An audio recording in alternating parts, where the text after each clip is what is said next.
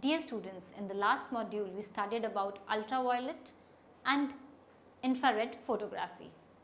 In this module, you will be able to know what is photomicrography, close-up and macro photography, how to control light's direction and various light arrangements that are available. First, introduction. Making photographic records or imaging for microanalysis of various kinds of evidential objects through various techniques is a challenge in forensic science. Be it a small part of human hair, fiber or a cleverly forged document involves the use of photomicrography, macrophotography and other techniques like using oblique light, transmitted light, etc. Before going in depth of the techniques, let us learn the definitions of microphotography and photomicrography. The Royal Microscopical Society states microphotography, photography particularly of papers arranged to create small images which will not be studied without enlargement, not to be tangled with photomicrography. This is generally not required in forensic imaging. Second is photomicrography, the recording by taking pictures of an image created by a microscope, that is photography through a microscope. This should not be confused with microphotography. Forensic documentation often needs to take pictures of objects like blood spatter on walls, footwear impressions or innumerable small objects on the ground. Sometimes it is the less significant features of superior objects that assist as the evidence.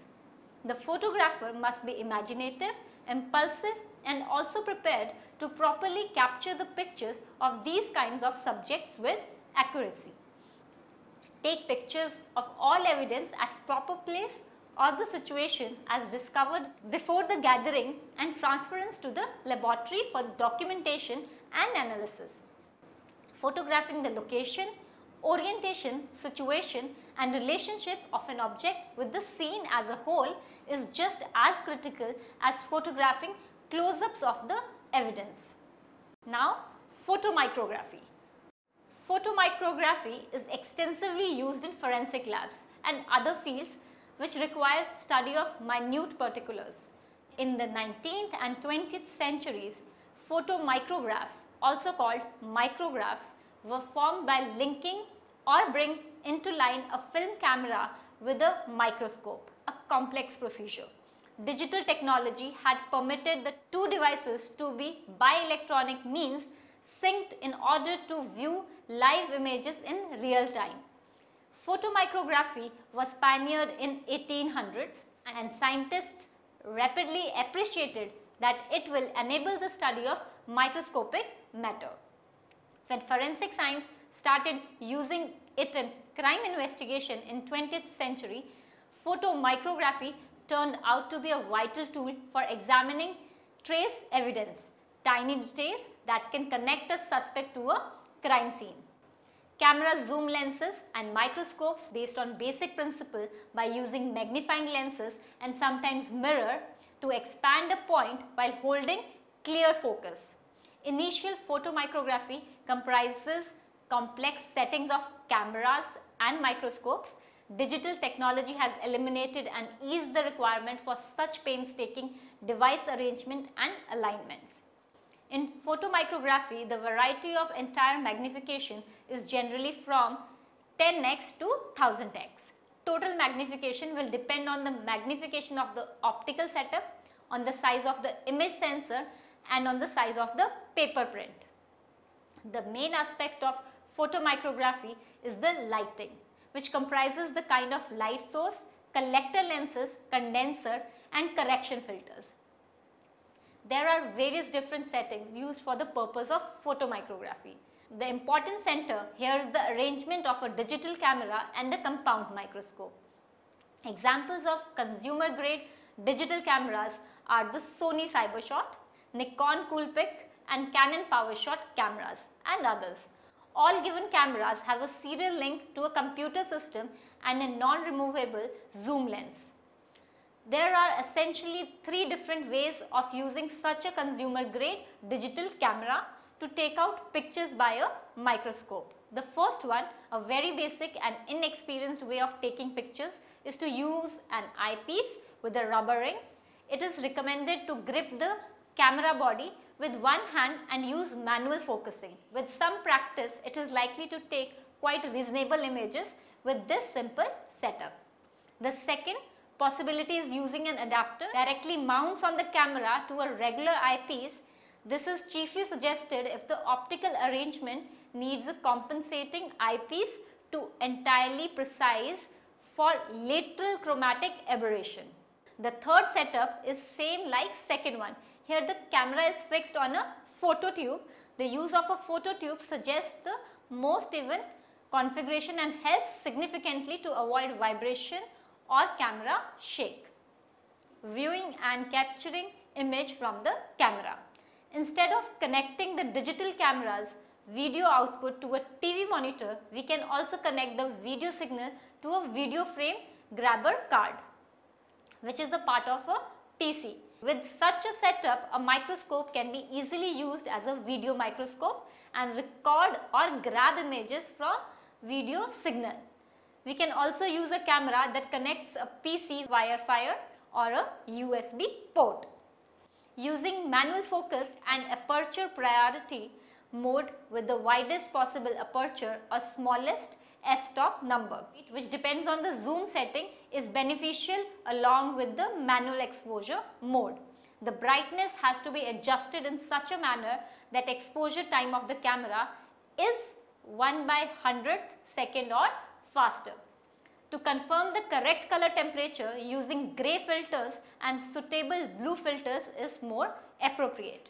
The Nikon Eclipse microscopes support a nice feature that allows adjusting for the correct color temperature more easily using a special photo button on the left side of the frame.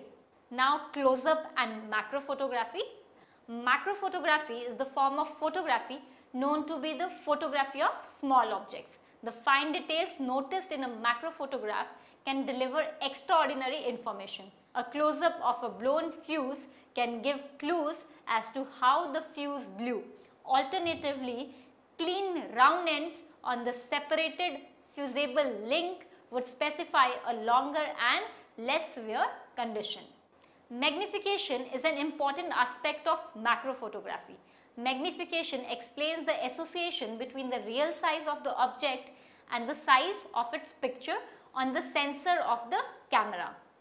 Photographing a 3 cm, that is approximately 1.18 inches, long subject so that its image size is 1 cm, that is approximately 0.39 inches on the sensor, means that the magnification is 1:3 or 1/3 life size. Dividing the size of the object's image on the sensor by the real size regulates the magnification. At 1:1 life size, the size of the object on the sensor is as higher as it is in the actual life. Macro photography is restricted to magnifications in the order of 1:10 to 1:1 life size. More enlargements are likely with a microscope. Larger than life size. Most macro lenses are maximally able to capture a 1:1 life size image of a subject on the camera's sensor. It is a macro lens only if it can achieve this 1:1 magnification. A low budget method to decrease the minimum focus distance is to extend the distance between the lens and the sensor by inserting extension tubes or an adjustable bellows. Extension tubes and bellows do not contain optical elements. The farther the lens is from the sensor, the closer the minimum focusing distance, the greater the magnification. A small disadvantage is that the use of extension tubes and bellows may not preserve autofocusing, auto exposure and auto aperture operation. The maximally obtainable magnification can be calculated with a simple equation, that is d length of the set of the extension tubes or the bellows plus f focal length of the macro lens divided by f, that is equal to magnification. For example, adding a set of extension tubes with a total length of 60 mm to a 60 mm macro lens will give maximally a magnification of 60 plus 60 divided by 60, that is equal to 2. By adding a teleconverter, an even greater magnification can be achieved. Application of a 2x teleconverter produces a maximum magnification of 4 and 2 stops loss in light intensity. Placing an auxiliary close-up lens or close-up filter in front of a macro lens is another option. Inexpensive screw-in and slip-on attachments provide close focusing at a very low cost. Most close-up lenses are marked with a +D number in diopter unit, the power of the lens. The diopter or power of a lens is defined as 1000 divided by FD, where FD is the focal length of the lens measured in mm. Thus, a lens with a focal length of 50 mm has a diopter of 1000 divided by 50, that is equal to +20, and a +4 diopter close-up lens has a focal length of 250 mm, that is equal to 1000 divided by 4. The maximally obtainable magnification can be calculated with the equation 2f plus fd divided by fd. For example, coupling a +20 diopter lens with a 60 mm macro lens produces maximally a magnification of bracket starts 2 into 60 plus 50 bracket close divided by 50, which is equal to 3.4. Next is sharp images. Working with large magnification means that the subject is only a few centimeters in front of the lens. As magnification increases, depth of field decreases rapidly. Due to loss of light and depth of field considerations, a ring flash or twin light flash can be used. It will allow us to shoot at a smaller aperture for sufficient depth of field and a fast shutter speed. It is critical to focus carefully in microphotography since the limited depth of field available isn't sufficient to mask minor focusing errors. Next is controlling light's direction. Controlling light for studio photography is placing the light in such a way so that the subject's three-dimensionality can be emphasized. Lights should be always off to the side or slightly above and never on the axis. Front or axial lighting. Here the light originates at the camera. The best known example is on camera flash. Axial lighting, especially when it is primary photography, lighting source renders the subject flat and shadowless. Then is side lighting, 45 degrees to axis, moving the light source to a 45 degree angle to the taking axis reveals shadows. This adds to the sense of depth in our subjects. Next is texture lighting, that is 90 degree to axis, light that grazes a surface from a low angle. It shows off the texture and structure of surfaces. Next is backlighting. Light that originates from behind the subject can be useful especially with transparent or semi-transparent subject. This is useful in document photography. Then is specular lighting. Specular highlights are bright reflections of shiny surfaces originating from point source lighting. They show up in photographs as very bright points. Specular highlights are a side effect of the main lighting source. Here are some examples. Next is front or axial lighting. Left shows no depth, whereas 45 degree side lighting right begins to show some of the form of the orange. On the left, front lighting casts a distracting shadow and creates reflection. On the right, the same light was bounced off a white card placed behind the glass, achieving two effects, that is pleasing backlight which causes the liquid to glow and a soft light eliminating hard edged shadows. Kindly note the highlights on the rim. Now small evidences. first image. This image was exposed with a ring flash on the camera to reduce harsh shadows that could be caused by the high ratio of subject relief to subject size. Next image, the distorted filament inside this car headlight indicates that the low beam of the headlight was in operation when the vehicle encountered an obstruction. It was not possible to use a scale on the image, so the magnification had to be calculated. Include scales and references in images to enable post-process sizing and placement. First is built-in camera flash. The built-in flash on a camera may be suitable for general photography, but it is not appropriate for macro or close-up photography. The lighting from these flashes is generally too direct and harsh. As such, the camera's built-in flash should be used as a last resort for macro or close-up photography. Second is hot shoe flash. The hot shoe electronic flashes are external flash units that fit onto the top of DSLR camera. These flashes can generally be used for all types of photography.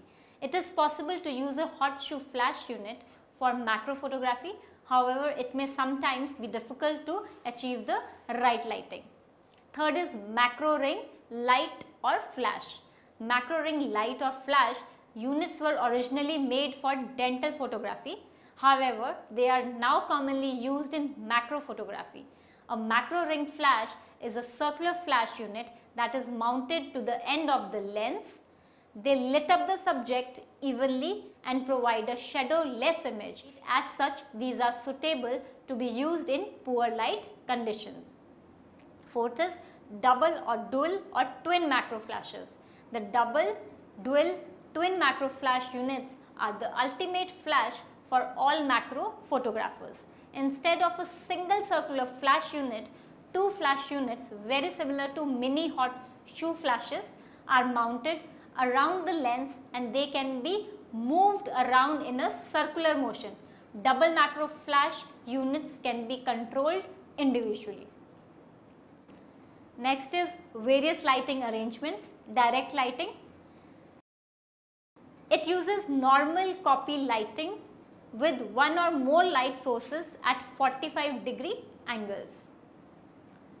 Second is direct reflective lighting. In this, light is reflected from the object into the lens. Put the object at a 10-degree angle from the lens to film plane and put the light source at a 10-degree angle from the subject. The light source reflects at a 20-degree angle into the lens. The light source may need to be diffused to prevent hot spots. This method creates very high contrast. Third is oblique lighting. It uses a light source at a low angle, usually to mark detail through shadows in the subject surface. It is usually used when photographing impressions, tool marks and various kinds of fingerprints. Bounced lighting. Light is bounced off a white or reflective surface. The bounced surface may be positioned at different locations above or to one side of the subject to create the desired effect. This usually produces even non-glare lighting with low contrast. Next is diffused lighting. An opaque material is put between the light source and the object to diffuse the light. This generally results in uniform illumination with condensed reflections and hot plates. Results of diffused lighting. Next is transmitted lighting. With transparent subjects, the light source is transmitted through the subject towards the lens.